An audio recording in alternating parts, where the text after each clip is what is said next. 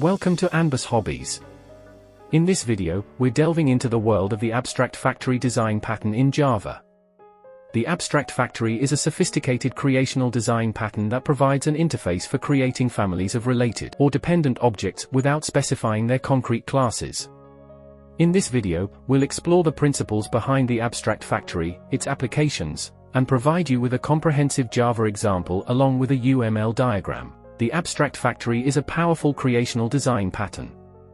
It's designed to address the challenge of creating families of related objects without specifying their exact classes. This pattern provides an abstract interface for creating various product objects, while allowing concrete factories to implement specific families of products. The abstract factory pattern consists of several key components.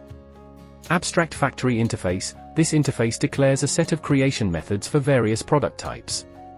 Concrete factories. These are concrete classes that implement the abstract factory interface to create specific families of products. Abstract product interfaces. These interfaces declare methods that concrete products must implement. Concrete products. These are the specific product classes that implement the abstract product interfaces. In our Java example, we've set up an abstract factory scenario for creating furniture. We define abstract product interfaces for chair and sofa with creation methods. We have concrete product classes like Victorian chair and modern sofa that implement these interfaces. We've introduced an abstract factory interface, furniture factory, with methods for creating chair and sofa.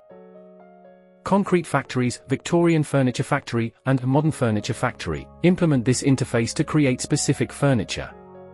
To create furniture, you use a concrete factory, and it provides you with a family of related products.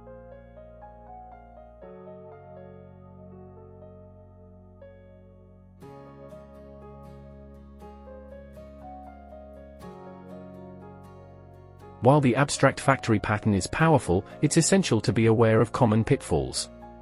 1. Complex factory hierarchy. As your system grows, the hierarchy of factories can become complex. Avoid creating overly intricate structures. 2. High maintenance. Adding new product families may require changes to multiple concrete factories, potentially leading to high maintenance. 3. Inflexibility. The pattern can be less flexible if you need to add new products or families frequently.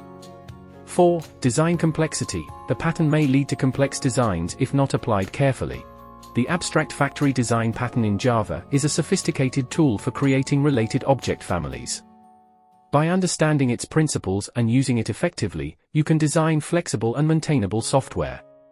Stay tuned for more in-depth tutorials and subscribe to AnbuZ HobbieZ for future updates.